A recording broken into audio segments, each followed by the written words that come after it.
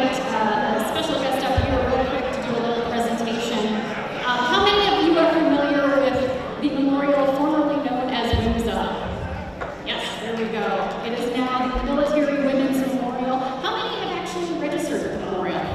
Oh, I love to see it. I want to see many more hands, and I want to see the hands of your friends go up as well. So I encourage you, go ahead and stop out here. There's a roll call. You can register, as well as receive a 10% discount at the store at women'smemorial.org. Use the code DAV10. It's a 10% discount. It's only limited to tomorrow, so go ahead and check that out. I would like to invite Patricia Parker up real quick for a special presentation.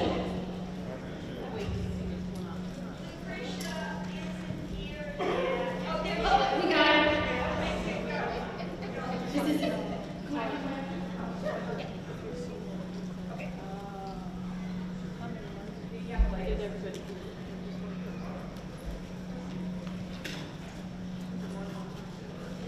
Good afternoon, everyone. My name is Patricia Parker, and I'm with the Military Women's Memorial in Arlington. So I'm glad to be here today, and then also thank you for allowing me to speak just a moment. For all women that have served, we need your story. You are very important, and I know some that I have met, like Miss Anita. Thank you for your service, and that it was just, thank you, because history is being told with your story, and we can't put our whole puzzle together without you. And so, when you register your story, it is a legacy, it is history to be told, and we stand on the shoulders of those that come before us. And so I encourage you ladies to tell your story, register at the table, and tell your story. But today, I just wanted to pay special tribute to Shannon Sanders, our new ambassador.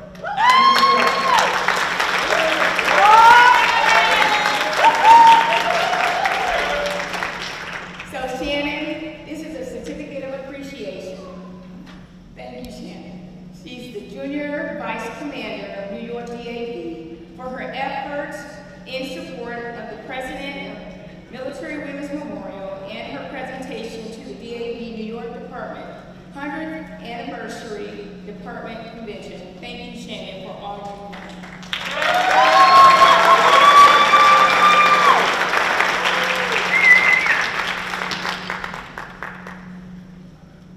Let's give it up to Shannon.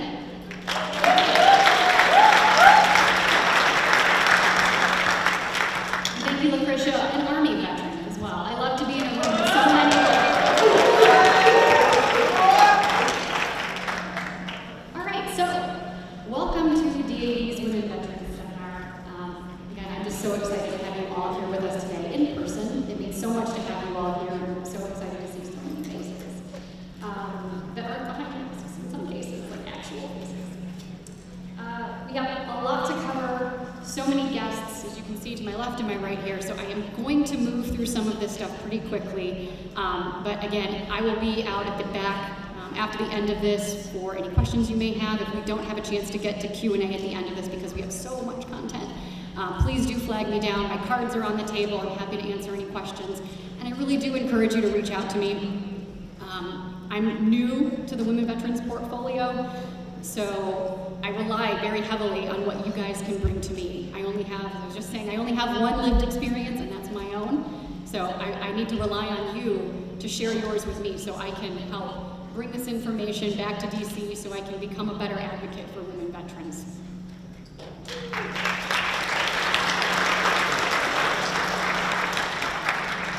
So, as you may have noticed, I'm not Joy Elam, though I promise you'll hear from her in just a little bit. I don't think, is Joy here?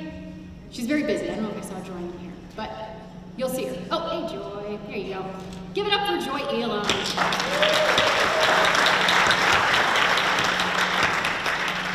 So I am Ashley Burns. I'm DAV's Deputy Communications Director, and as I mentioned, I've recently taken over our Women Veterans portfolio for Joy's team. I'm a Marine Corps veteran of Afghanistan. You can see a little picture of me there. That's about, I don't know what, 15 years ago, 2 kids, and I don't know, 15, 20 pounds ago. So that was a ways ago. But I've also been with DAV and a life member of DAV for about 10 years. Very, very glad to be part of this organization. I love what we do for veterans every single day. And I am very lucky to be following in Joy's footsteps. Oftentimes it feels like I am running at breakneck speed to catch up with Joy because she's just so knowledgeable. She's been doing this for so long. And I'm very lucky to be learning from her.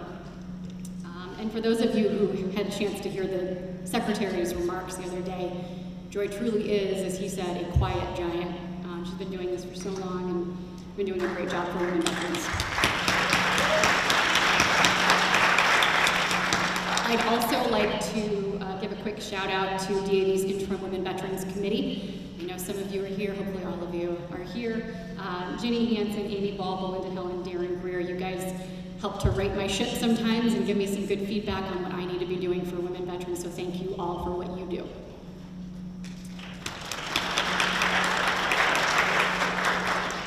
So, if you were in the Benefits Protection Team seminar the other day, I went through a number of the women veterans bills that are currently, that have been introduced or reintroduced during the 117th Congress. This is a list of women veterans legislation that we do support. I'm not going to go through the entire list because, as I said, we just have so much to get through today. But if you are interested in learning more about any of these specific bills, and there's some great ones with provisions concerning maternity care, support for MST survivors, advancing mammography services, early detection screenings for breast cancer, fertility services, and more, go ahead and check out dav.org/BPTL2021, and you can go right to that link and check out the women veterans portion and get a deeper look at that legislation. On that note, though, I'm going to give a little plug to the DAV CAN here. And I'm going to show you exactly how quick and easy it is for those of you who may not already be familiar with DAV CAN to go ahead and support legislation through this. So go ahead and take a look. Let's see if I can get my cursor over here. On the left-hand side of the screen, I'm going to show you just how fast and easy this is. So pull out your mobile phone, type in davcan.org right into the browser. You're going to go ahead and when that loads up, click on the menu under Take Action to view all of our current campaigns. You can scroll on through and pick the one that you'd like to throw your support behind. Review the pre-drafted letter to your representatives, or you can go ahead and write some of your own text. Click Submit, and there you go. In about 23 seconds, you have taken action on legislation that supports women veterans. What's that? Oh, how about I can show you right afterwards. We will whip out the phone. We can support some women veterans legislation together. But this will all be on the site as well. You can always review this slide. All of these presentations will be available for you on the back end. Yep. And from there, I know this is going to play over and over again until I stop talking. From there, once you're finished with that, once you've actually submitted the letter to your representatives, you can also click to share it on any of your social media platforms. So not only you, but your friends and relatives back home, they can also support the legislation. One of the pieces of legislation I do want to go ahead and highlight, just because I think it's going to be important and relevant to the conversation with our guests later on, is the Deborah Sampson Act. This comprehensive piece of legislation was passed into law as part of the Johnny Isaacson and David P. Rowe, MD Veterans Health Care and Benefits Improvement Act. It was passed late last year and signed into law earlier this year. It includes provisions, a number of which came directly from DAV's Women Veterans Reports and Recommendations, for both VA healthcare and the benefits side that pertain to women veterans. This includes things like updates and improvements to healthcare spaces for women, as well as environmental care standards, enhancing staff cultural competency through training, funding, and the addition of women veterans or women peer support specialists for women veterans, elimination of sexual assault and harassment, improvements to military sexual trauma case claims processing, including evaluation of service connection for mental health conditions that are related to MST, and choice of sex for VA medical examiners for C&P exams. And as well as improved data collection broken down by gender, race, and ethnicity, as well as research on barriers to actually accessing healthcare through VA. So I'm going to go ahead and just get this moving. talk a little bit about the lineup of our guests. We do have a great video between Joy and Representative Julia Brownlee, who's the chairwoman of the Congressional Women Veterans Task Force. She was kind enough to share some time with us the other day, and they had a great conversation. Ms. Leila Jackson, to my right, the director of the Assault and Harassment Prevention Office at VHA, also a Marine Corps veteran. On the far side, to my left here, Ms. Cheryl Rawls, Executive Director for Outreach, Transition, and Development at VBA, and an Army veteran. Right here to my left, Mr. Stephen Ellis. Mr. Stephen Ellis, the Senior Customer Experience Strategist with VBA. Representative Brownlee wanted to be here with us today. In person, we did invite her. Unfortunately, she had to be back in her district this week, but she did, as I mentioned, give a great interview with Joy the other day talking about an update on the Women Veterans Task Force, as well as some current legislation. So we'll go ahead and get that kicked off here. Chairwoman Brownlee, thank you for taking time to participate in the Women Veterans Seminar as part of DAV's 2021 National Convention.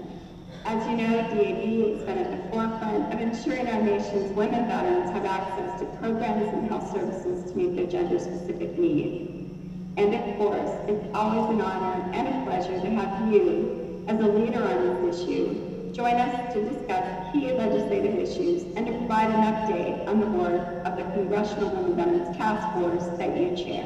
Well, thanks, Joy. And the first thing that I want to say is how much I enjoy working with you, and I want all of your members to know what an exceptional advocate you are for your membership, and particularly you are women veterans, our women veterans, and so I just want to thank you for that, and I look forward to our continued relationship. And as you said, we had great success in the 116th Congress.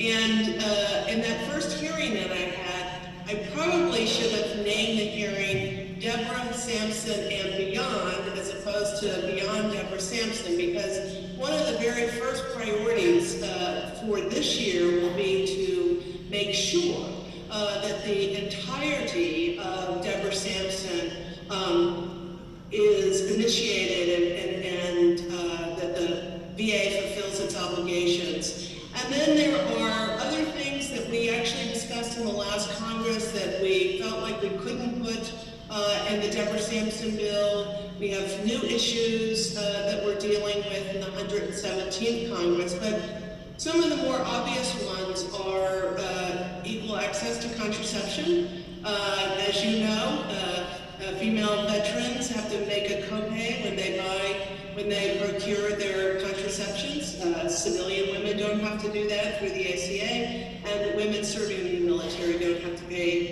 don't need to make a copay. So we want to get that done. That passed through the House and is over on the Senate side, and we hope to really get that done right away. Obviously, IVF and fertility, we can talk about all of these bills. Congresswoman Underwood has a very important bill on infant morbidity.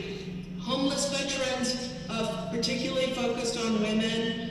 Families is the fastest growing homeless population in our country right now, and so we need to do more to keep families together when they need homeless shelters. Another bill that I hope, again, through the task force we can get passed, and that is, we know that women who served in the military between 1951 and 1976, if they became pregnant, they had to leave, they were forced to leave the military. So we've put forward a bill to say, first of all, we don't know how many women are impacted.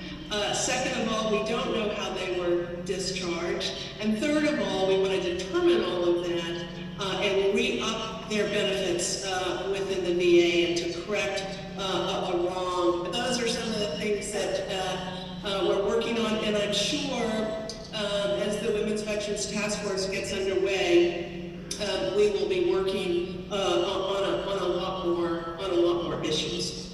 One of the issues you just mentioned, infertility issues, is H.R. 1957, the Veterans Infertility Treatment Act.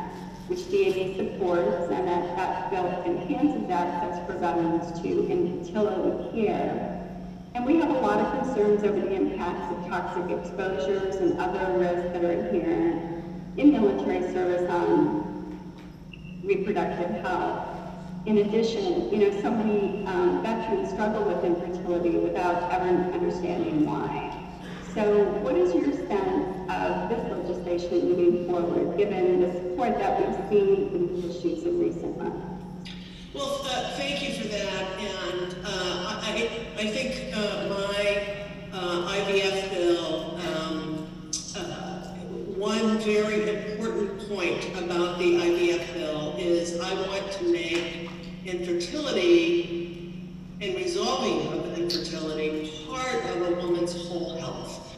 And what we have learned and what we know, particularly for women, it is very, very difficult to discern and determine if it's service-connected or not. So it should be just part of the overall health services provided to the VA. A woman who has served our country and has put her life on the line for our country should have the access to all health care, and I think infertility is part of that. Another issue I know that's probably on our members' minds is the Department of Defense recently released their finding of the Independent Review Commission looking into sexual assaults in the military. And we were very pleased early on, as soon as the Defense Secretary Lloyd Austin was confirmed, along with VA Secretary McDonough. They both made commitments to making serious changes based on the Commission's recommendations, this internal independent review. So, from your seat in Congress and overseeing the implementation of these provisions, how would you rate VA so far? How the effort is going, and what do you think Secretary McDonough should really prioritize and be working on immediately to make sure that they can achieve the creation of cultural change that's really long overdue and very... Well, thank you for that question, and it's really an important one, and I really do applaud Defense Secretary Austin for making the statements that he has made and said that he wants to take this issue out of the chain of command, that the time is now. And in terms of this epidemic of sexual harassment and assault in the military, just as you said, bleeds right over into the culture of the VA. And it is imperative that we have a zero tolerance on that, and it has got to start in the military. I can tell you that Secretary McDonough, in terms of sexual harassment and assault, it is a key priority for him.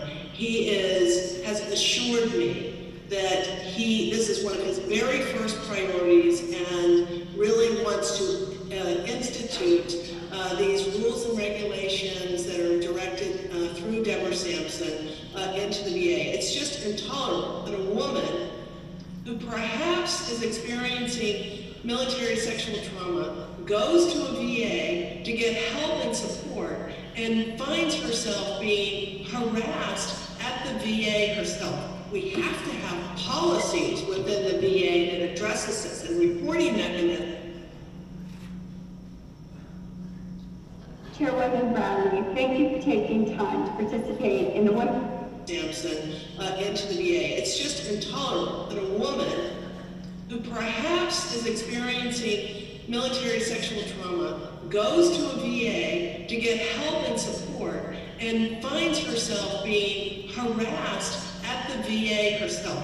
We have to have policies within the VA that addresses this and reporting mechanisms and making clear that this environment is a zero-tolerant environment, period. Dead stop. And I think our Secretary McDonough, is all in on that notion. And while we're focusing on a lot of the latest generation of women veterans, you know, they've tended to have some really unique needs that VA hasn't encountered before. We haven't had a lot of younger women veterans. So things like maternity care, coordination, care for amputations and other war-related injuries, and post-deployment mental health challenges and the difference between how genders, you know, experience their military experience and how they process that and then the transition and what makes a successful transition. But I also just want to ask you about your thoughts on, you know, VA has a large contingent of older women veterans like myself who use the VA, and we have different care needs than our younger service, you know, younger women veterans. So from what you've seen, do you feel VA is prepared to address the needs not only just of our newest generation of women veterans, but also our older women veterans population? I appreciate you bringing that question to me today, because I don't think that we are prepared for our older generation within our veteran community. I typically refer to it as the silver tsunami that's coming through, and so we have a big bubble of more senior, you know, veterans coming through the system. And we really need to be ready to support them in their needs and to be able to have a quality of life towards the end of their life. Veterans want to stay home if they can stay home, and they want to stay there as long as they possibly can.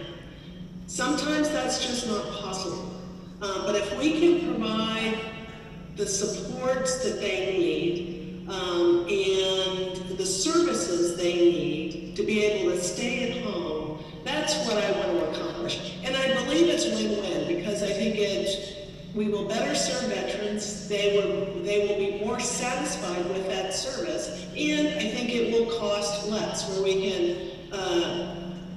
re-engineer those resources into other programs that our senior veterans need. Yes.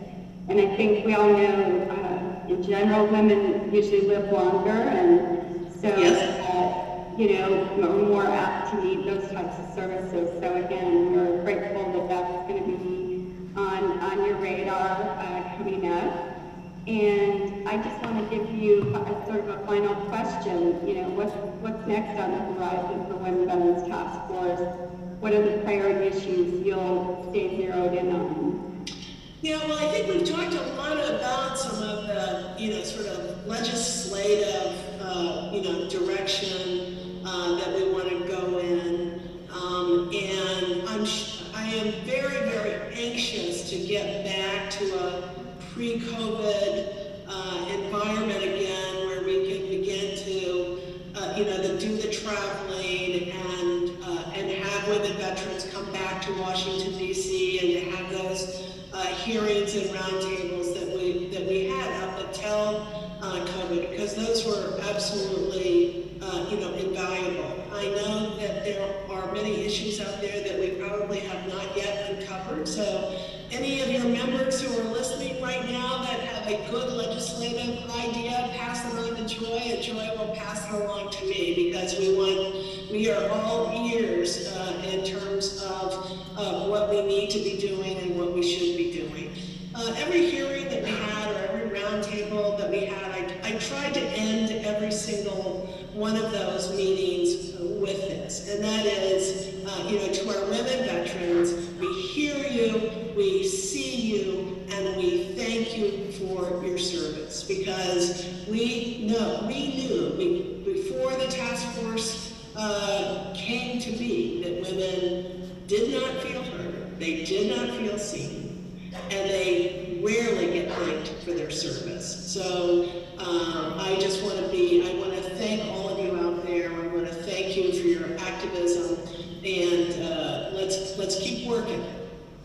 Exactly. Again, thank you for being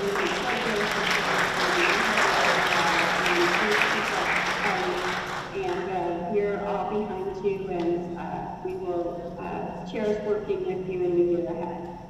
Thanks, Joy. Thanks, DAV.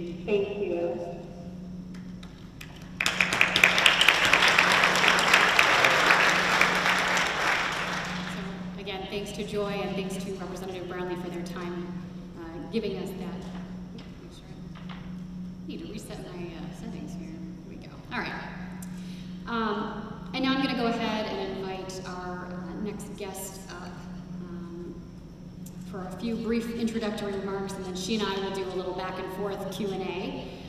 Now, as the director for the Assault and Harassment Prevention Office, Ms. Leela Jackson has been hard at work tackling culture change at VA, which is huge, albeit critical, undertaking. And I have had the pleasure of getting to know Leela over the last few months, and I greatly appreciate her candor and her passion and her sincere desire to work in a collaborative fashion with VSOs, with DAV, and to really bring our feedback to the table in the development of the outreach materials that they are working on to accomplish this incredibly important mission of eliminating sexual assault and harassment at the VA. So I'll now go ahead and invite Leela up for just a few remarks, and then again, we'll sit down and I'll pick her brain with some of the questions that I have concerning her mission. Yeah, come on. Hi everyone, thank you so much DAV for inviting me to participate today. It is an honor to be here. I am a Marine veteran, so I feel like I'm at home being around DAV. I have worked at the VA since 2006, but I did serve 20 years in the Marine Corps. So this work is personal to me. I take it very seriously. I'm honored to be leading this work for Veterans Health Administration. I am the director of this new office. The office is probably a year old. It was established right before COVID. I was away in a White House leadership program, and I came back, and at the time Dr. Stone was the undersecretary, and he asked me, what do you want to do? You just got back from the White House, a year fellowship with the White House, what do you want to do? And I said, well, I really want to work on something that's important to this administration and that's impactful for veterans. He says, well, I got the thing for you. I need you to help me with ending harassment and sexual assault in Veterans Health Administration. And that sounds like it might be easy, but it's not. So I'm excited to have the challenge of doing something so important. And I'm really honored to be here today, and I'm very thankful to DAV for being so generous with working with VA, has always worked with VA, but especially with me, because I work at VA, I work in DC. So it's nice to be able to be in touch with what veterans really want, to hear firsthand what veterans are saying. And Ashley and Joy and DAV has done that for me, so and we continue to collaborate, as you'll hear today.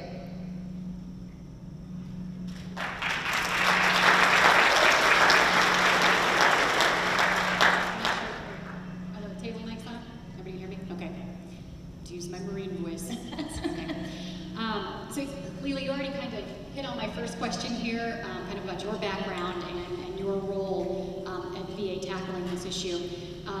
So we'll get right to it. You know, what are your priorities under your watch, and what are some of the biggest challenges that you're facing? Well, you heard the representative.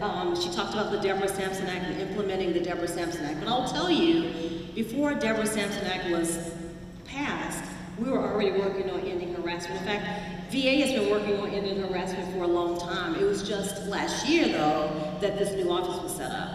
It's an issue. About 4 years ago, I think, the women's health research arm did a study, and about 1 in 4 women said they experienced harassment in VA facilities, and about 76% of those women said it was because of catcalls, things like, hey, you're too pretty to be a veteran. You're a woman veteran? You're a Marine? You're Army? What?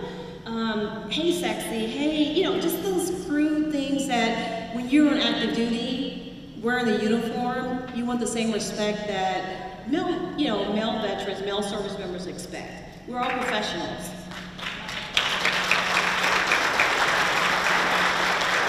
So my priority is really educating. You know, what we did a couple years ago was every medical center across the VA did qualitative walking tours. It's October of 2019. They did qualitative walking tours. We had a number of our VSOs participated with the medical center directors and the leadership. And they actually talked with the veterans, they talked with the employees, and they asked them, what can we do differently? How can things, how can we make our VA more welcoming, more safe, more respectful? are you experiencing harassment in our facilities? And we heard a number of things. One of the things that we heard from quite a few men was, I didn't even realize that was offensive. I didn't know, I thought it was a compliment. And so sometimes it's really about educating people. Sometimes, as you heard the representative say, you know, on active duty, you can get away with it, then you feel like you can get away with it, you know, more freely when you go to VA. And what we're trying to say is that everyone should be able to walk into a VA medical center, any VA facility really, and be treated with dignity, respect. That's just should be, we should not even have to have this conversation. And so that's really what I'm trying to do, trying to educate folks, trying to change the culture so we don't have 76% of women saying that they've experienced harassment or sexual assault. We don't, one, a sexual assault is too many, and we really want people to say something. If you see something, we really want you to say something. So I have a lot on my plate. I want to, you know, we're trying to improve our policies, we're trying to improve our processes. We are definitely implementing Deborah Sampson Act this year, and it's not just Veterans Health Administration, this is a department-wide effort. I'm working with Cheryl Rawls and VBA. It's, you know, it's a collective effort across the department. Yeah, and so you mentioned, obviously, training and see something, say something. That's something that, you know, we've all been through that training in the military, right? We've all heard that. And that brings me to my next question. I know that you are working on formulating, developing bystander intervention training for the veteran population. I know it's already been implemented for employees in VA, which is great.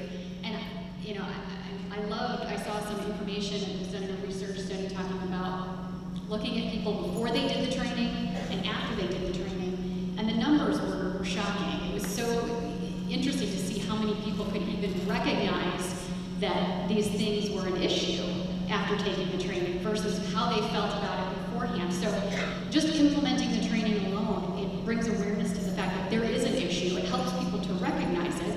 So can you tell us a little bit more about what bystander training is, what it's going to look like for veterans, and you know, what's the timing, what's the content going to look like? Okay, so just for those of you who might not be familiar with bystander intervention training, really it's just a way, it's a tool to empower people to know what to do if you see something. And I think that's probably the number one reason why people don't say anything, because you aren't quite sure what to say or what to do or how to respond, so you just decide to just go the other way and don't say anything at all. You don't want to say the wrong thing, or you don't want to upset people, or so you just feel, you know, comfortable just not doing anything at all. And so the bystander intervention training equips persons to respond appropriately to harassment or sexual assault. We like to use the 4 Ds. One D is direct. If you feel comfortable to say something directly to that person, you know, excuse me, that's not appropriate. You know the person and you say something to the person, that's direct. So you actually going right to that person. A lot of us don't feel comfortable doing that. Some of us, you know, we don't know them, we don't know what state that person's mind is in, you know, we don't want to engage with that person. We might want to delegate, and delegate is okay. Delegate is calling the, you know, talking to the VA police, telling a manager, telling someone else. You know, delegating is, you know, taking it off you to give it to someone else to help you diffuse the situation.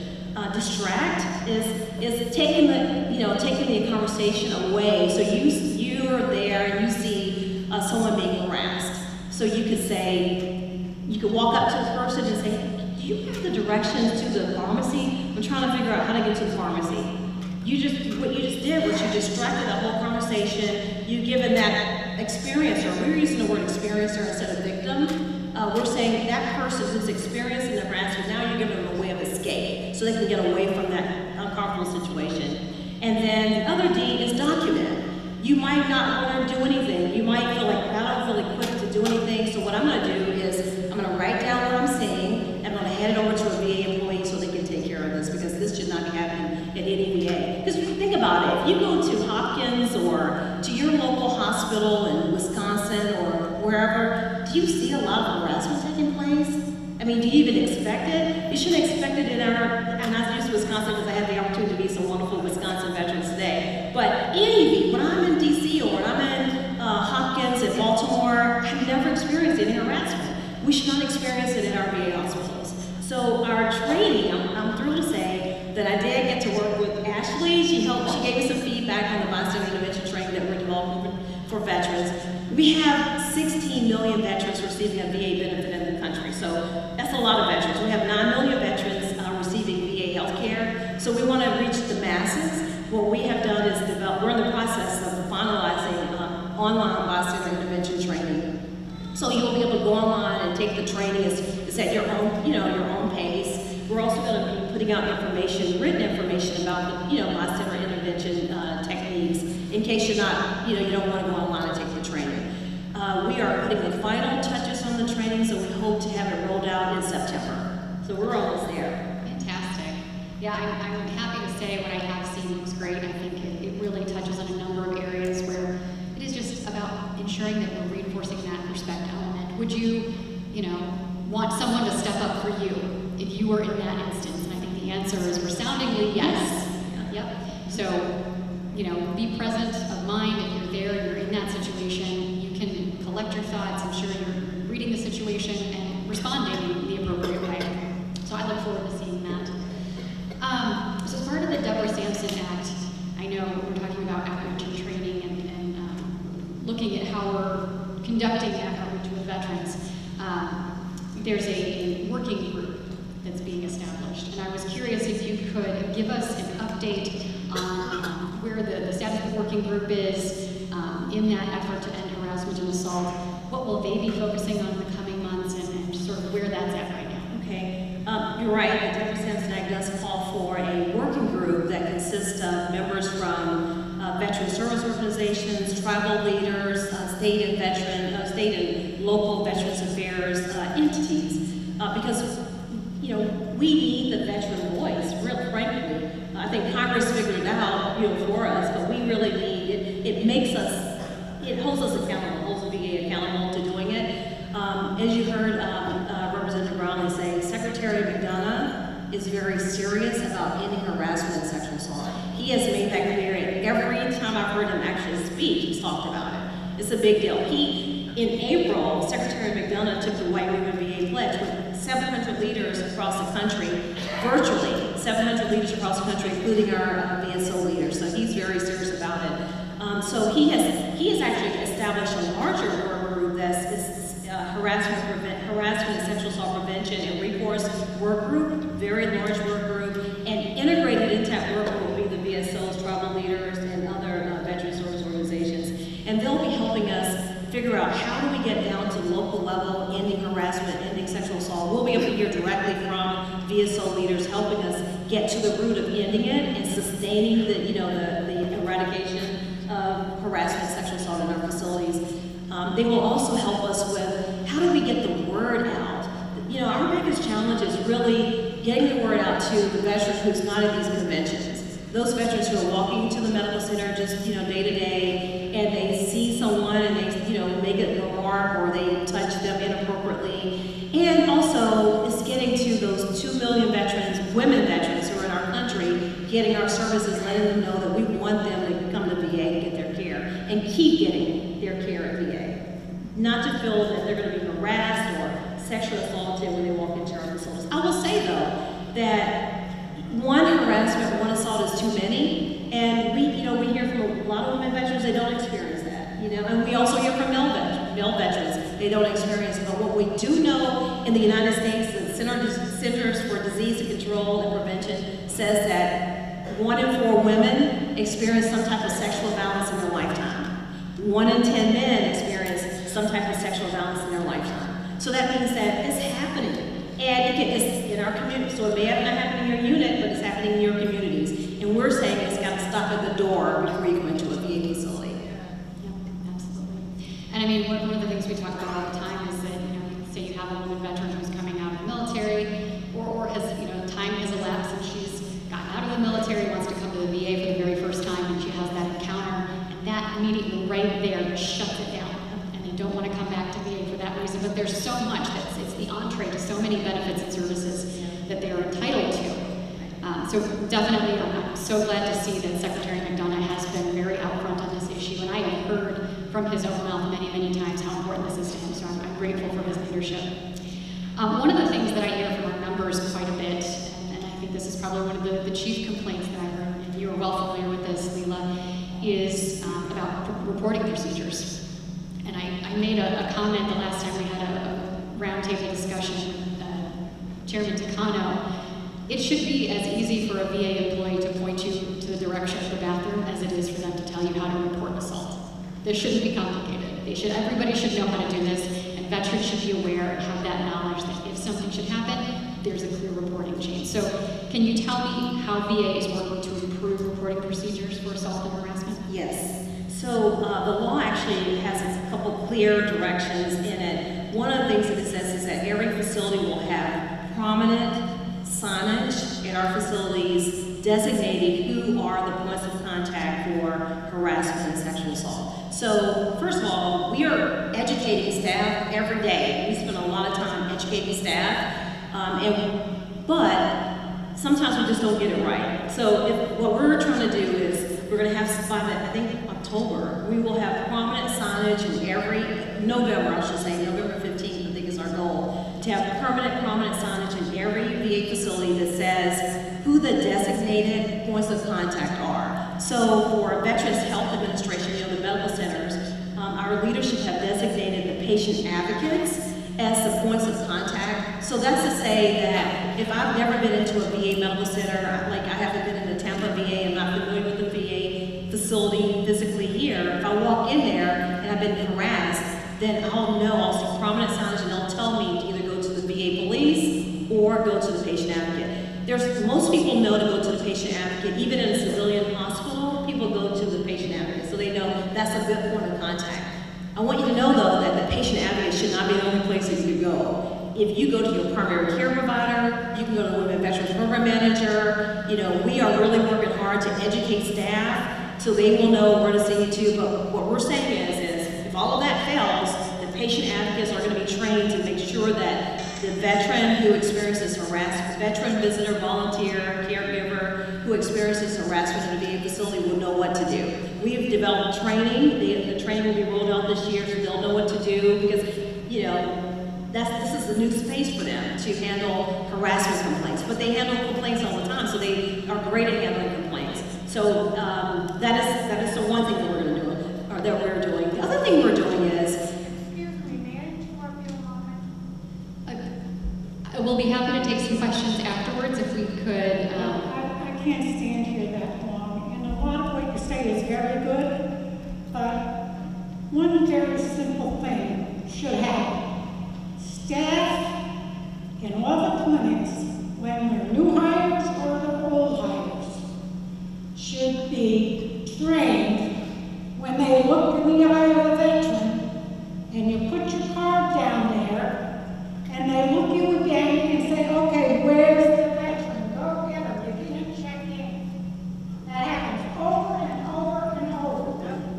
No, you are absolutely right. We are at. If you implement that little thing by training those people before they go behind that counter, you may have a much better experience when a veteran comes in there, especially a female, and in a facility where you do not have a primary care women's clinic, where the women that go to that clinic don't have to put up with it, and there's no men allowed.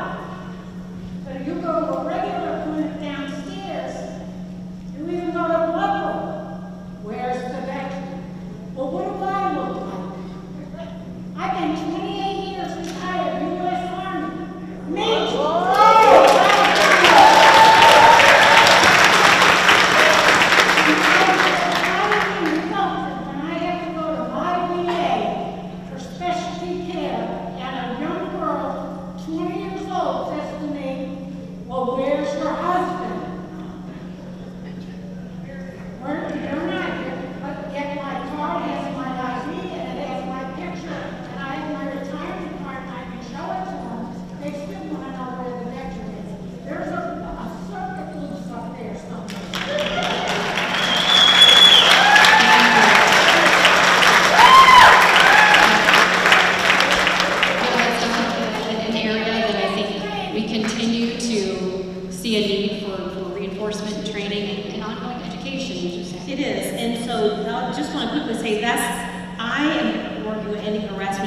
sexual assault, but I will tell you, I know Dr. Patty Hayes, the Chief of Women's Health, that has been a priority for her a long time.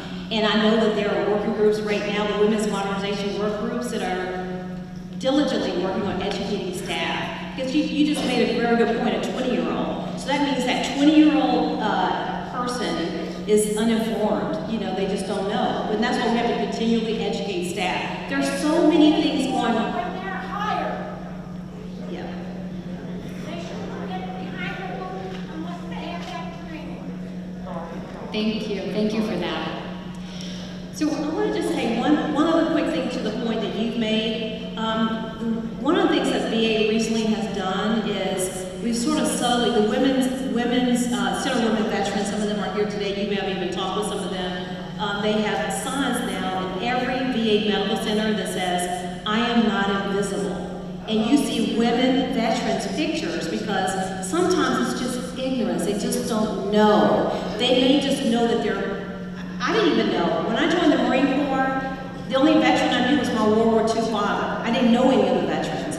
And so sometimes it's really just not knowing. So now every VA medical center has images of women veterans in their medical centers. So now you can see faces that are women. So that's one more subtle way to do it.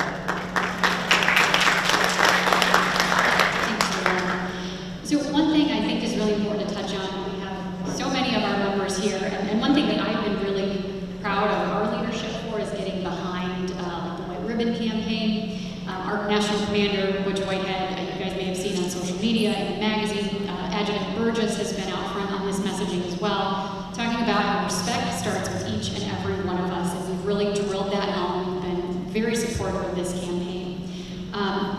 But VSOs play a role. Every single one of us play a role in ending harassment and changing the culture at VA. It is our VA. We are the ones in those hallways. We are the ones in those waiting rooms. We all play a role in how this shapes up. So I'm curious to hear a little bit more from you, Leela, on what veterans with VSOs can do themselves to be part of that culture change at VA. Well, I'm excited about the White Ribbon VA. White Ribbon VA is an individual commitment.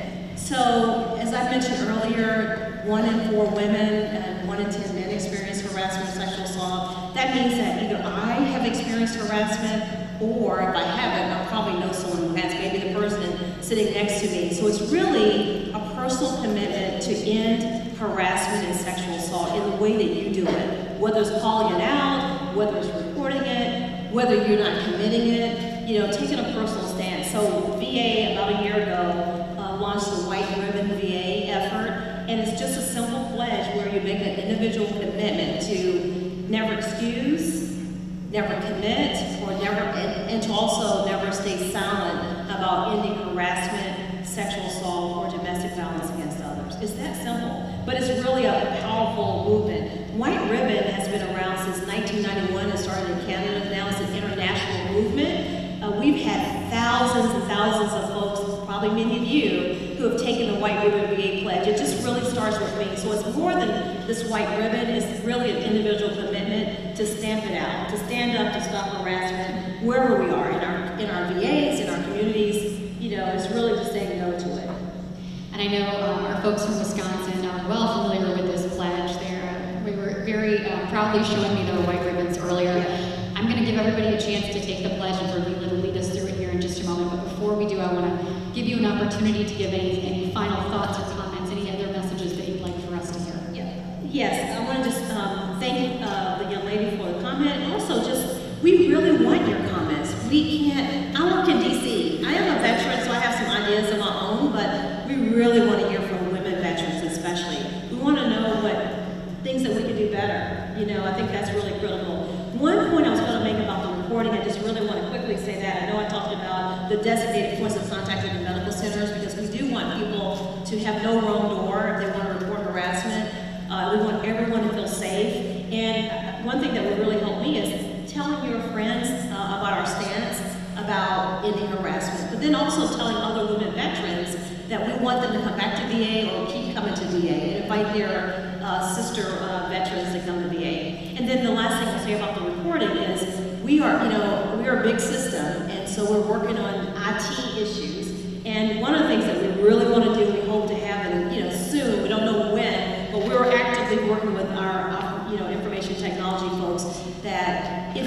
the medical center and let's say that you were, harassed and you're on your way to your appointment, you just don't have time to deal with it, you leave and you go home, and then you're at home and you're like, man, that just was not right. That didn't sit well with me. And now I'm home, I don't want to go all the way back 20 miles back to the VA to tell somebody, how do I tell them? And so what we're really working on is an electronic way for people to submit their complaint online. That is our goal. So hopefully this time next year, if I'm invited back, I'll be able to talk about that, because that is something that's very important. People shouldn't be inconvenienced. We want people to go, just like you can go to the OIG. Right now you can do that. You can go to the OIG's website and report a complaint. We would like for you to be able to go to our website and submit a complaint if that happens to you. We don't want it to ever happen. We really want everyone to feel safe in every VA medical center. But in the event that it does happen, we want you to be able to report it. All right, well, we look forward to those updates, Leila. I'm sure I will be in touch. Okay. We'll,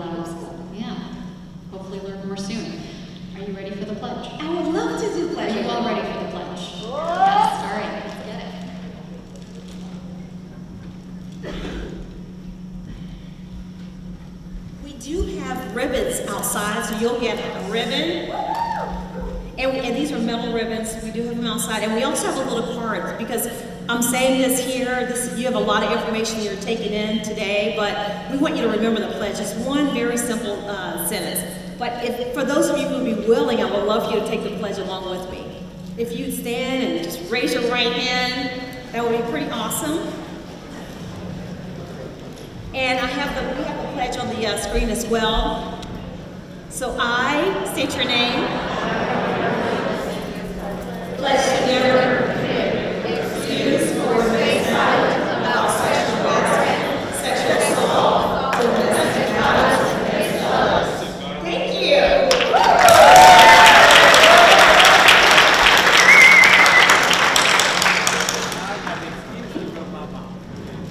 Thank you so much, Leila. And again, please make sure you stop at the table outside to get your white ribbon. And I want to see everybody wearing them nice and proud out there. Make sure everybody knows where they can go to get the pledge. I believe that's on the VA's website as well. So they can, if somebody wasn't here, you can encourage them to go check out on the VA's website. So, moving along. I'd like to go ahead and bring up our next guest, Ms. Cheryl Rawls, and she'll go ahead and introduce Mr. Ellis when she's wrapped up her presentation to cover down on VBA's outreach to women veterans, what they're doing, not just to reach out to them, but I think most importantly to listen and to learn. So Ms. Rawls, as I mentioned, is an Army veteran. She helps to oversee VA's outreach, and I think arguably one of the most important aspects of military service, and that's transition back into the civilian world through the Transition Assistance Program. I had a chance to listen in on what they're doing a few weeks ago in a Center for Women Veterans partner presentation, and I loved it so much that I had asked them to come here and share it with you as well. So I hope you all get as much out of this as I did. Ladies and gentlemen, Ms. Rawls, the floor is yours.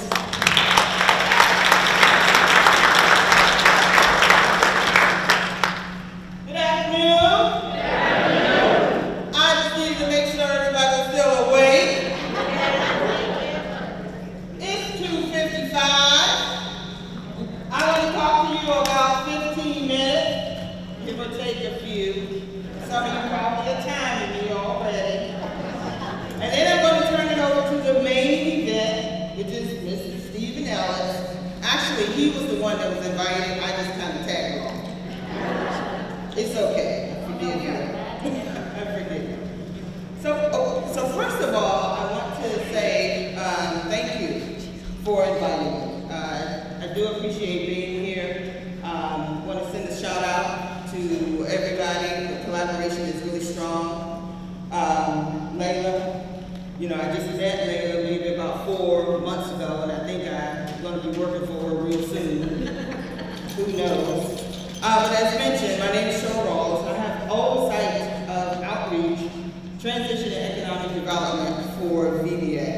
And that is outreach all over the world. That is transition all over the world. That's the 56 regional offices, that's the BDD program, that's the Overseas Military Service Coordinator. You name it, about getting information out there somehow or another.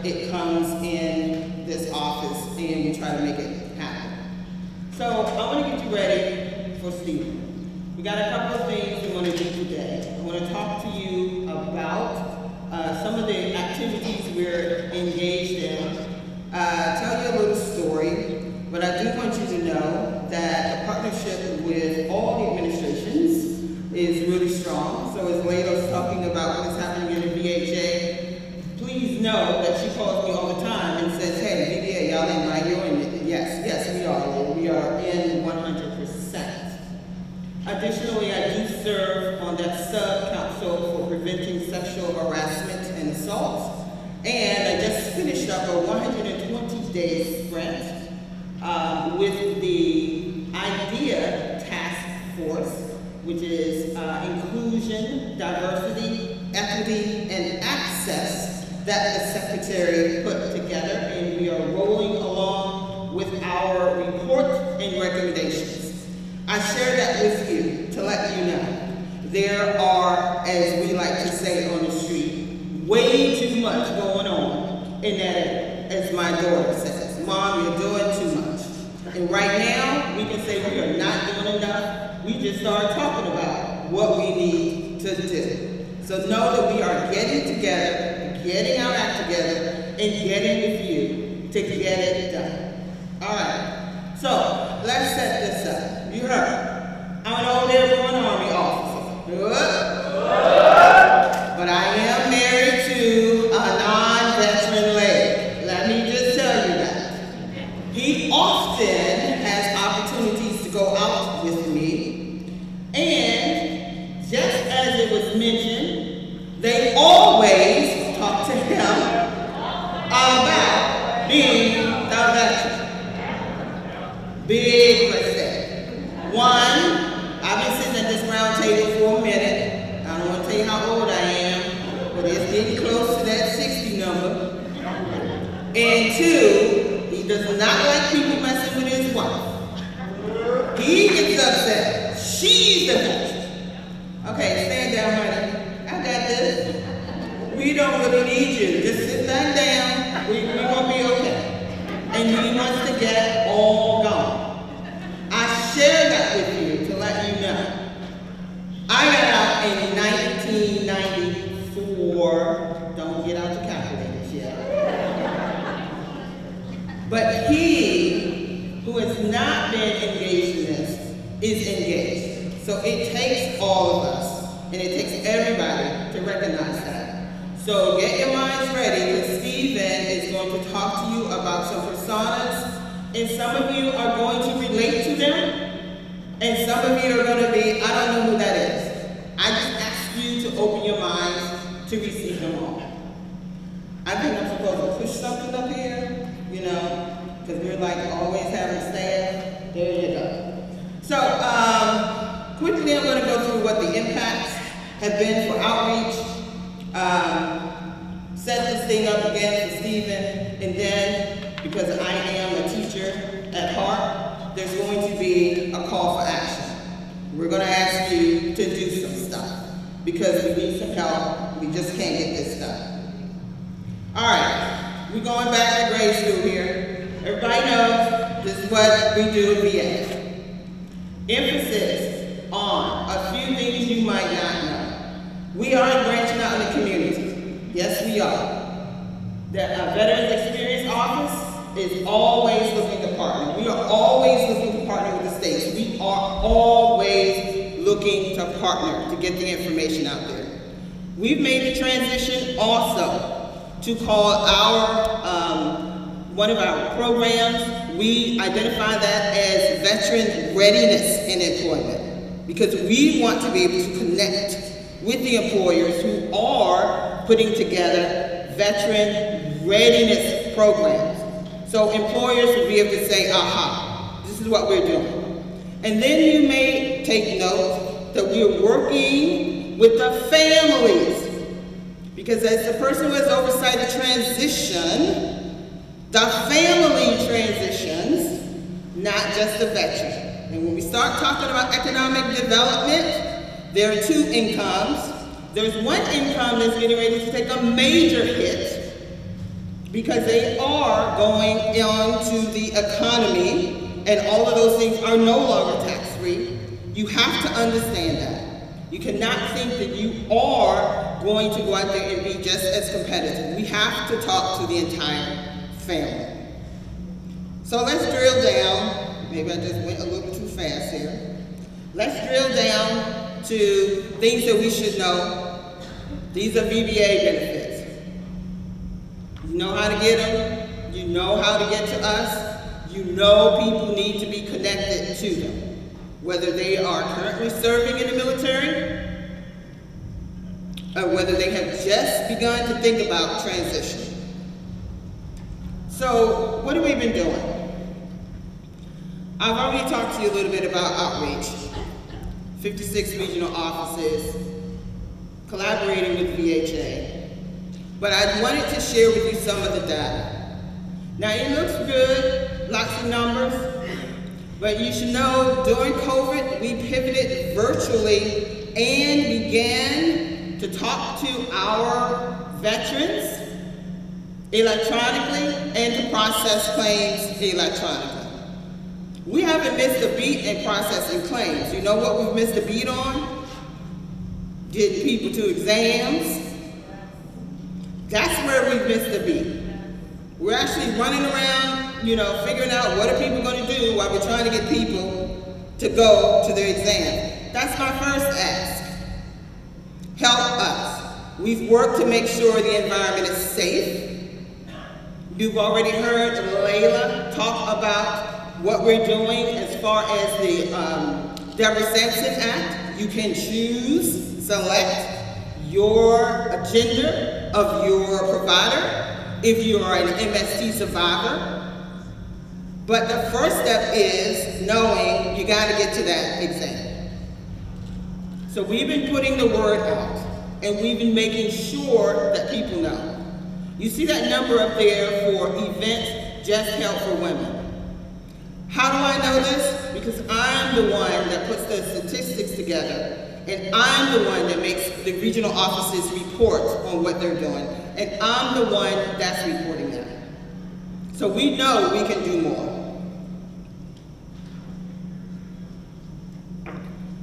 Yeah, this is how we're doing with women connecting to those benefits. Great statistics, but again, when you consider that we are at anywhere from 15 to 18% of the military, the current military, you can still see that we are grossly underrepresented in getting connected to benefits. Because not everybody can be as hefty as I am to point out to people, I am the veteran. And we have to speak for those people also. So, your second call to action is speak for those that you know don't like confrontation. Me, I'm a little shy when it comes to confrontation, if you can't tell. I heard that. All right, so public laws. We did do a study on our coordinators that are in the regional offices, and we do have some work to do. They are not full-time positions like they are of their counterparts in hospitals. We're going to have to do some things there to make sure that they have the time and the tools. That second piece there speaks to a program that we developed for transitioning women. Actually, our sister organization, VHA, developed the program and packaged it up for VBA to deliver in the transition space. But there are great things for all women there, and why did we do that? You know, I've had to sit at the table with a lot of current DOD people saying, you know what? One fight, one enemy, one organization. And I had to remind people, everybody is not going to be comfortable talking about their body in front of men like I am. So we have to have an environment where it's just transitioning women who can talk about their needs. Because if you want to sit down with me and talk anything, we're on. Everybody is not suited to do that. So we had to create something for women to have that environment. So there's been a lot from education. You know, most of us have been around, because I've been with the VA for 26 years. We all know that vote we have used to be the Cadillac program. That was the program that you got your housing, you went to school, you got tested, you did everything. Education Service came along and said, oh no, I think we can do some things, Congress. You give us this, you give us that. Now when you start looking at everything in the forever GI Bill, there's no way anybody can say, I don't want to do this.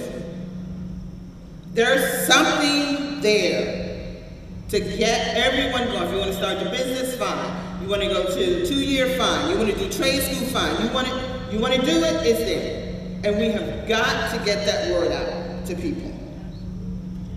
So, that was almost 10 minutes. I did tell Ashley, she said, hey, we don't have time for questions. You want to stick around? So before I came to headquarters, because I'm not a headquarters buddy, I've only been there for 5 years. I was in the field doing regional office director stuff. So with that said, if you have some questions, I did tell Ashley, stick me in a corner, somewhere over here, and we'll get you some answers, or we'll get you some questions. I may even ask y'all some questions, like what y'all been doing. And then we'll have a dialogue, and we'll keep connected. So, Stephen, I'm gonna touch something up here. I had people call me saying, are you good? I'm like, yeah, that's fine. So I'm gonna bring Stephen up. As I said, he was the main bill here. I'm the tag along, and Stephen has been working this project for a while. To set this up, you know, we knew in the VA, we had a problem with reaching out to women, and basically because I'm always telling people, you can't build anything that the people don't want. You need to understand what everyone needs are. You have to ask them.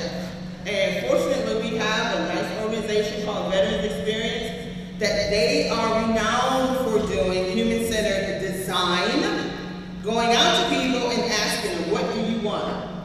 Because you know, if you ask me what I want for dinner, I will tell you. If you put food on the table and I don't have money, I may eat it. If I don't have money. But if I have money, I'm gonna go get what I want. So you gotta ask me. And that's what that human-centered design did. So we went out and we talked to veterans, normal women veterans, normal men veterans, and asked them about their experiences in the realm of working through women veterans in counties. And Stephen has been working this project for the last 18 months, and it's truly my pleasure to bring him up here to talk to you about the results of that journey map we put together. So, all right, Stephen.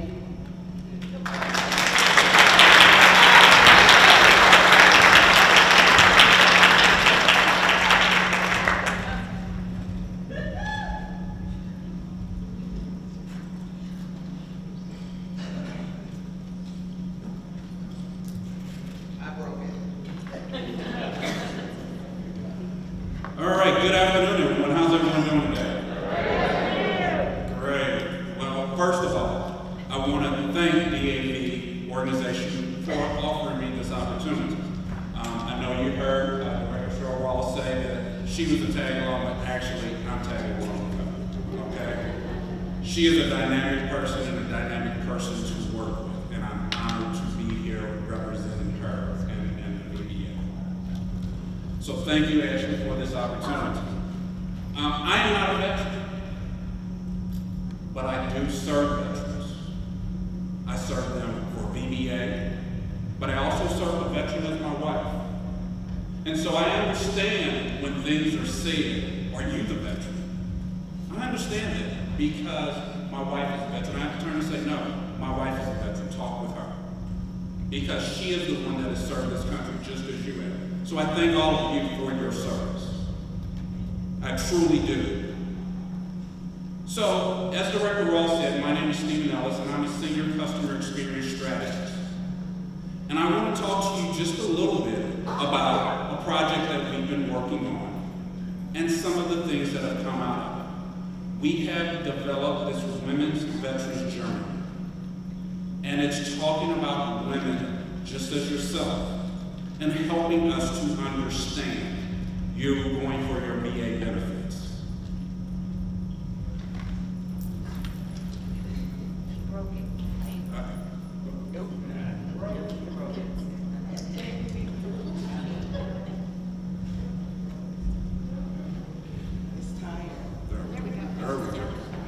All right. So, the Women's Veterans Journey Map is an initiative that VBA undertook to understand the benefits of women veterans.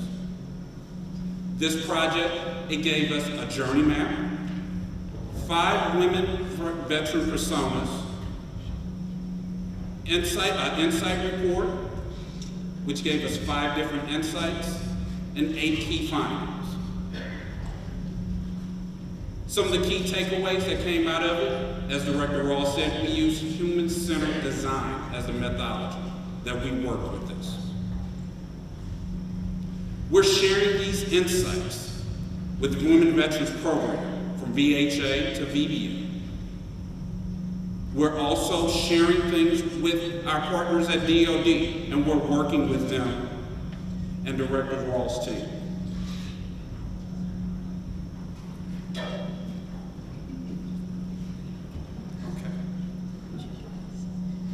We're going to enhance that outreach, as you can see.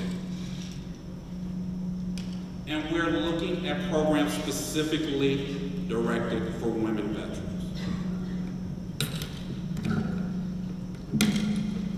Stand by. Mac doesn't play well with this thing for some reason. I apologize for my use of Apple. All right. Director Ross says she did that.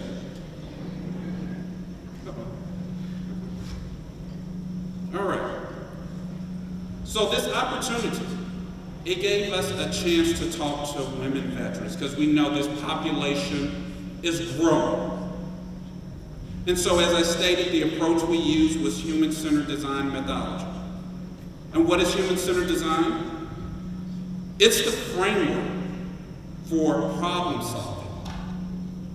It builds those solutions, and it gives the human perspective of talking to each and every individual. And it helps us to understand the veteran's experience. So again, like I said, as you can see here, and I know it's very small because my eyesight is hurting, but trust me, it's going to be up on our sites. We have our journey map, those personas, and the insight report. Now, as Director Ross said, this was an 18-month endeavor that we came through. And so we started out, and we were going to be doing our interviews in person. But as you all know, COVID affected us all. And so we had to change how we were going to do this. And with doing this, we had to move to a virtual environment, as we've had to with everything nowadays. And so we didn't lose anything or nothing changed, but we gained even more. So we interviewed a total of 76 veterans through this process. 64 were women, but we also interviewed 12 men because we want an overall perspective of men and women. This is a women's veterans journey now, but we know some of our men can give a perspective of how they have seen women treated throughout their service. So, a journey map. What's the purpose of a journey map? Journey maps are a customer-centric approach to evaluate the path of what we're trying to see. And I know you can't see it here, but with a journey map, I like to say there are bright spots and pain points, right? And so bright spots, as they're annotated on there, they are sunshine, rays of sunshine, right? But again, remember I said we have pain points also. And pain points are those lightning bolts that you see. And that's where we're looking at to find out where are those pain points? What are our veterans experiencing? What are our women veterans experiencing for those pain points? Because at VBA, we want to make sure everyone is inclusive. Not only VBA, VHA, VA as a whole, we want to make sure we do that. So with that, there are some moments that matter. Right? And I'm going to touch on just a couple of them here. So a bright spot that came out was joining the service. A woman veteran said. She said, joining the service. And a direct quote was, I was looked up to as a leader.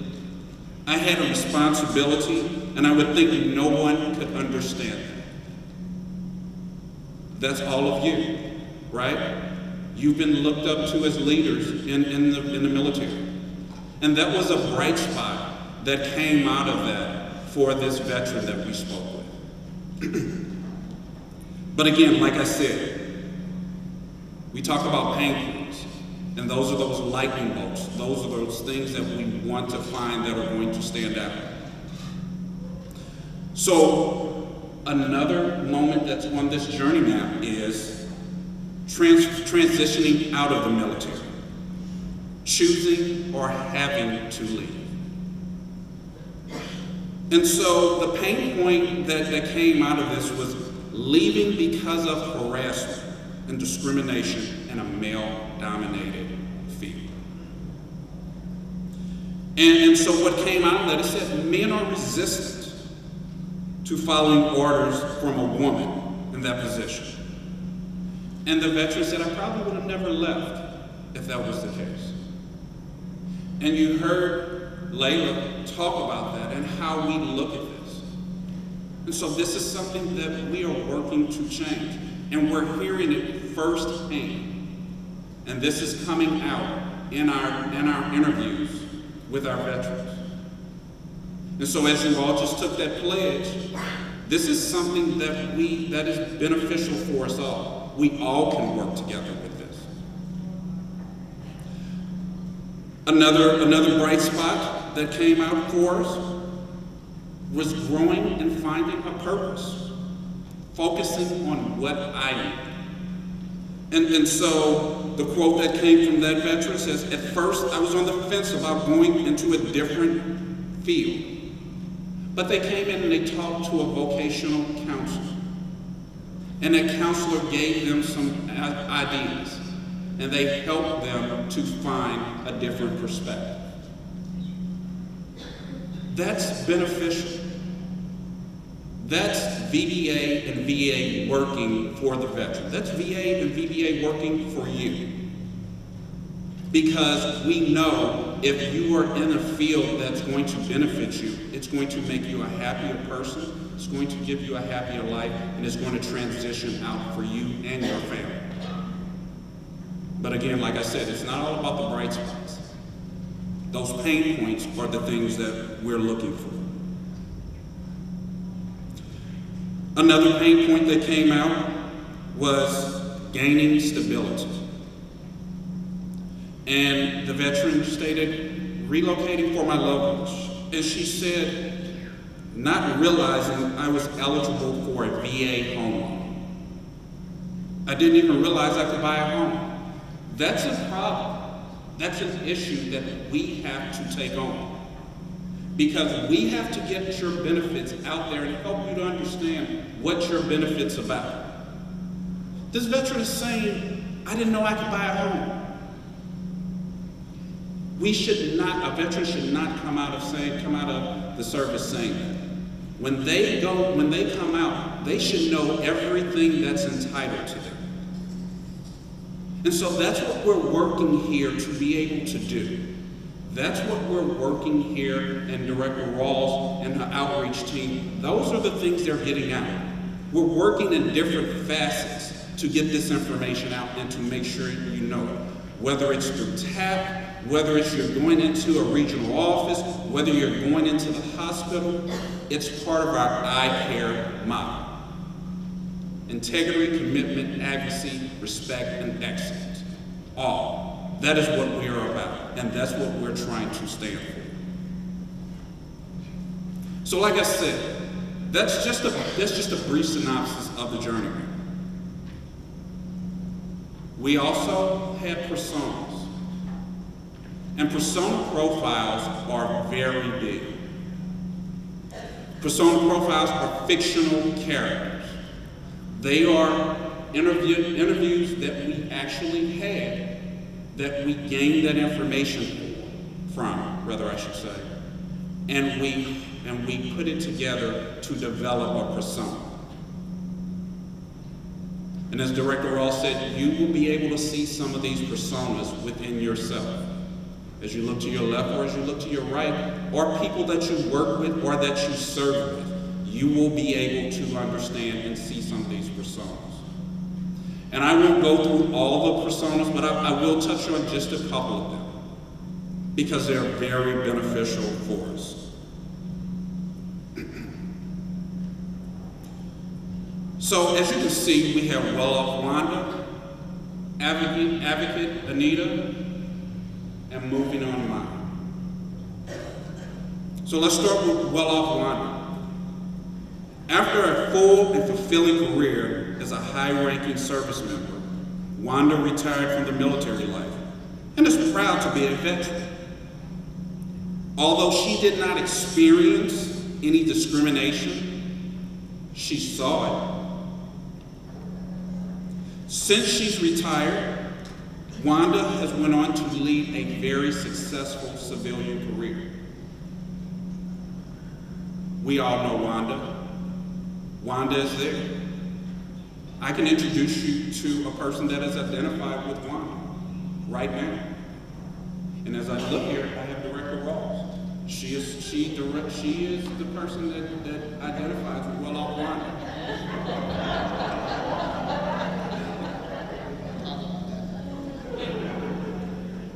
But we know these things, right? We all know those people that have been able to persevere and have great careers throughout the military and come out and get those and have great civilian careers also. But Wanda is not the only person. Like I said, Advocate Anita.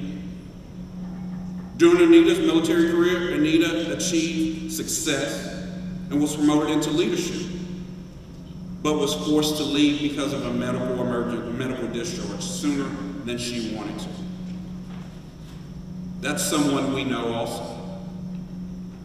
It's our coworker, it's our friend, it's our neighbor. Our personas are based upon, again, fictional characters, but how these were developed were part of the 74 interviews that we did. And so, again, as we look at these personas, these are individuals that we can identify with. I want to talk about one more persona with you, and that's untrusting Uma. Uma entered the military. She had high hopes to retire someday after a long, successful career, but instead was medically discharged after being injured. Throughout her time in the military, Uma faced traumatic moments, rather I should say. She had traumatic moments that were based upon abuse and mistreatment. Again, ladies and gentlemen, we know these personas, we know these people. These are individuals that we talk to on a daily basis. And so when we have these people that we come in contact with, we want to make sure we get them directed to the appropriate service. You heard Layla talking about the Deborah Sampson Act and different things of that nature. These are things that are taking place that are going to benefit untrusting Ummah, but also hesitant Heidi, well-off Wanda, moving on Meg. These are situations and these are things that are going to happen and that are going to be in place for everyone. All of our veterans are going to be better off for this.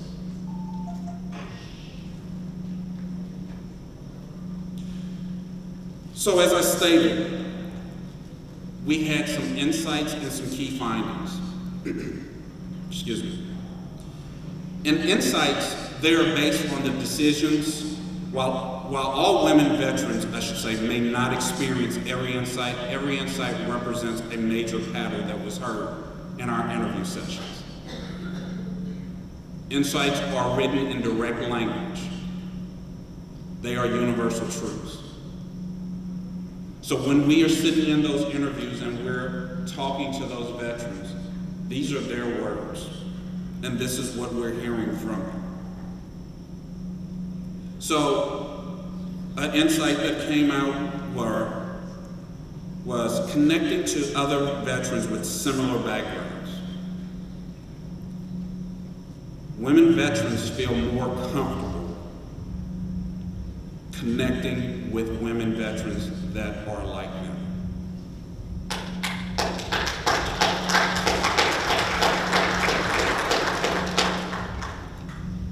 I don't want to bypass that at all.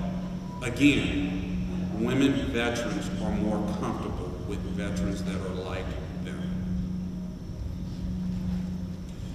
A quote, direct quote that came out of there, ideally women veterans could not find a total place where they feel veterans are visible and are able to easily connect with other people or veterans themselves, right?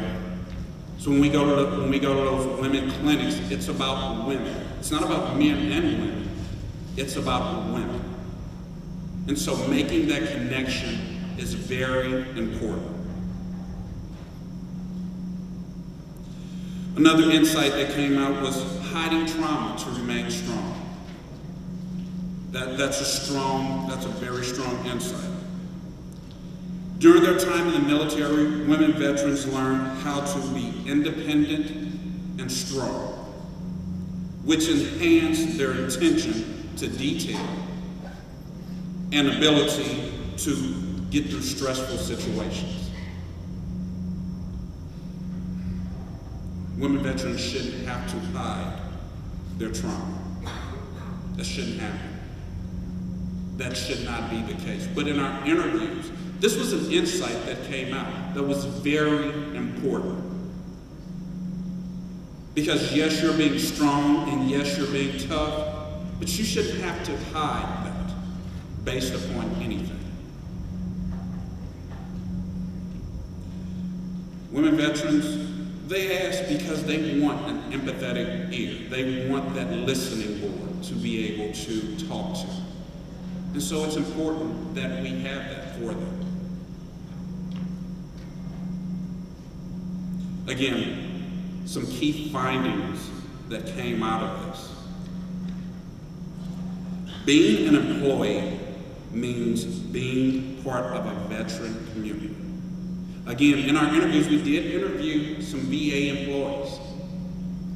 And so they said working as a VA employee provides access to a unique veteran community that eases the line of transition because of similar situations. I will say, working at the VA and working with my counterparts and my colleagues that are there, they have a sisterhood or brotherhood that I am not part of. And I respect that. Because again, as I said, I have a veteran every day that I'm supporting. At work and also at home. And so I understand, and talking with her and seeing the things that she talks about, knowing the things she talks about, it gives me some understanding of what goes on. But again, I can't sit in her shoes. because I did not serve. Another key finding was facing discrimination beyond gender. While many women face bias in the military for their gender, for some, dealing with discrimination for their race and sexual orientation is an additional burden. We know this is out there, and we're looking to change this. And when our women veterans are serving this country, they should not feel any different than their male counterparts. But we're not going to gloss over that and say that it does not happen. We know that it happens. But we had the opportunity and the chance to make a difference with this. And so again, as Layla gave the pledge up here, let's start there from our perspective. And let's build that culture. Because discrimination, sexual or any kind, should not be tolerated. And we should all stand for it.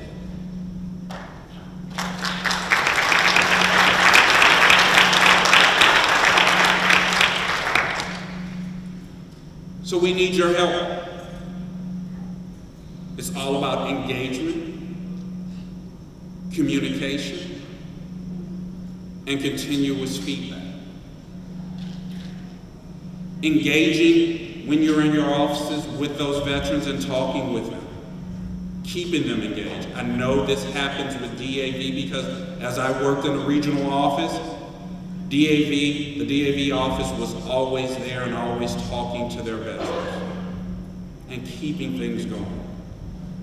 But the engagement is going to start with our outreach programs, as Director Ross spoke about. We're definitely going to be a part of this, and we want you a part of this because this is a collaborative effort, and it's a team that's going to work together with this. Communication, making sure that we are communicating what's going on. We hear things, we know things, let's share these things. Let's make sure everyone is up on what we're talking about. Again, like I said, it's part of that I care aspect of the VA, and we buy into it. And last but not least, your continuous feedback. We want your feedback, we want to hear from you. Director Ross, as she said, if Ashley has to put her over there in the corner, she's going to take questions. But she's also going to give some questions and throw some things out there too. And I'll be sitting by her side, but she won't let me go nowhere. But I'll be taking questions with her. Ladies and gentlemen, I want to thank you for your time today. Again, I want to thank you for inviting me to speak at your national conference. And again, I want to thank all of you for your service.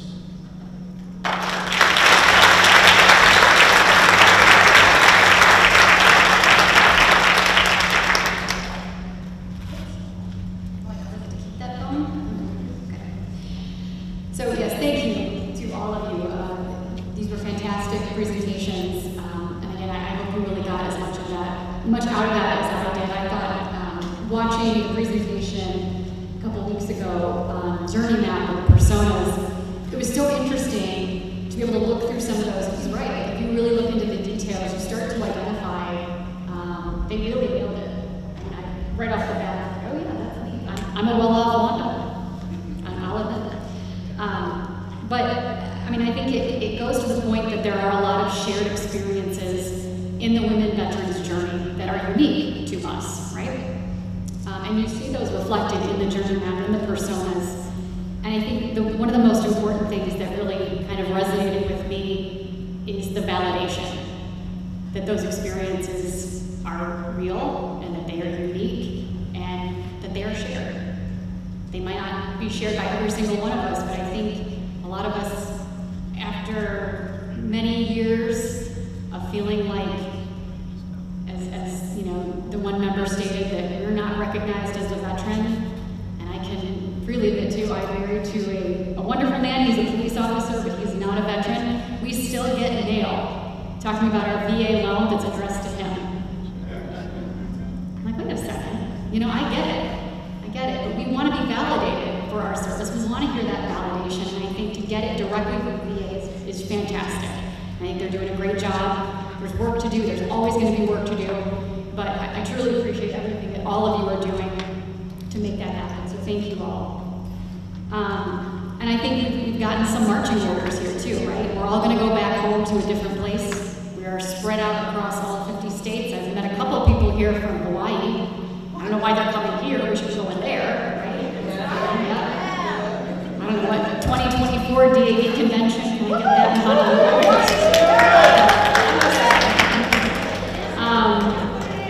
But we're all going to go home to different places. We're going to be seeing our women veterans in different communities. We need to take this information back home to them.